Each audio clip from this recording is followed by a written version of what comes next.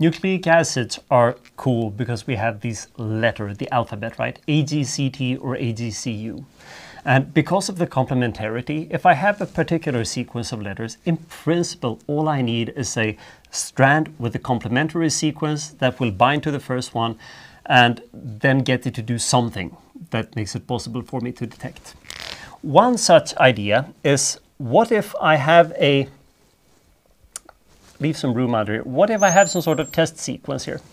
So this is some sort of test sequence. Actually, the complementarity test sequence. And then I combine that with some sort of hairpin or so. So this is just going to be a number of other bases, RNA bases, that will pair up.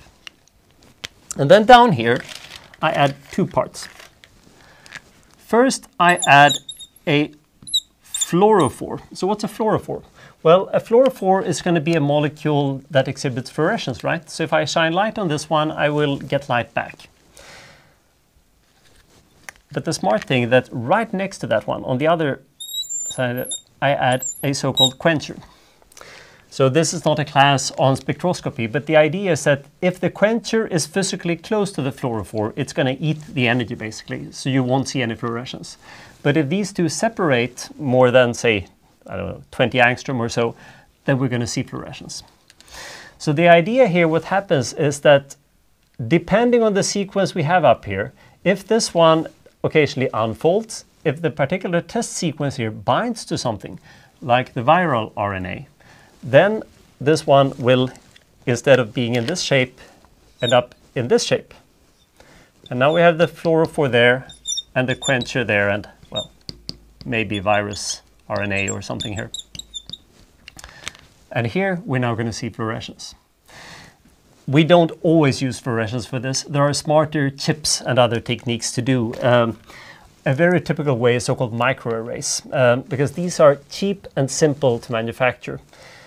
In the case of the PCR test for COVID, of course, there's only one or a handful of specific sequences we want to test. We might want to combine the tests so we can test a few mutants at the same time. But we can have so-called microarrays like this one. See, it's probably a centimeter squared. On such a chip, you can fit in the ballpark of 500,000 different tests. And these tests are usually designed so that they test for one specific mutation. So for instance, we know what this sequence is, but I want to test in this particular genome, has that residue mutated to something? That makes it possible to use these gene chips or microarrays to test a ton of different simple diseases just by checking if there has been a mutation on a specific single site in my genome.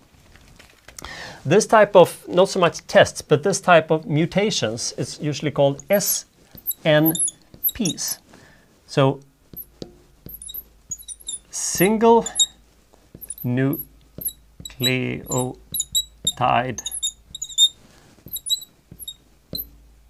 polymorphism.